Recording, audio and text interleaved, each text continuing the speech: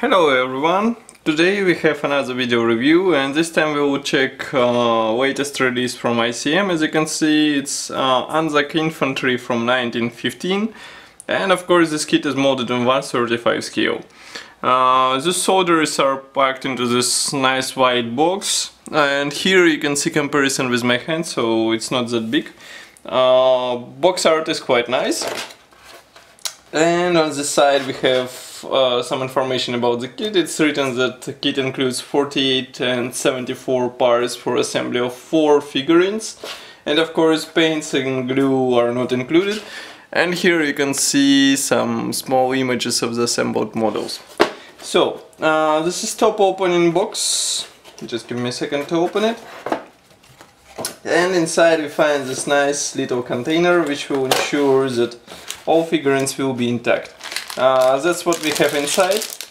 As you can see, only 2 sprues, 2 plastic sprues, assembly manual, and maybe there will be also some decals, but we will see it in the following steps of our review.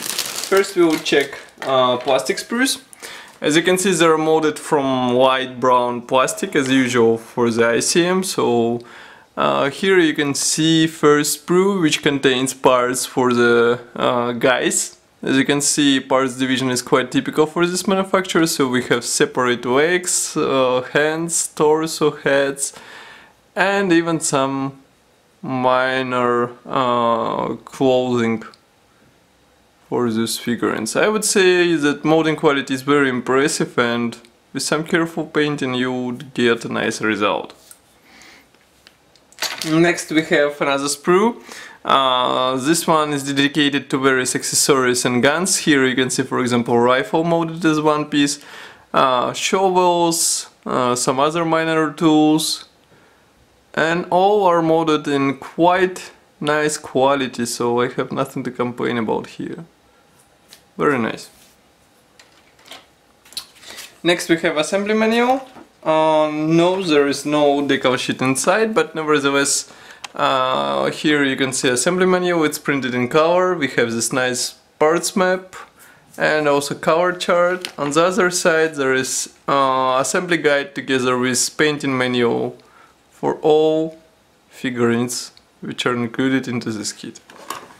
Very nice one. So that's all for this small kit. Don't forget to check full review article on our website. And I would like to thank you for watching. Don't forget to subscribe to our YouTube channel and like our Facebook group. Thank you for watching once again, and see you soon.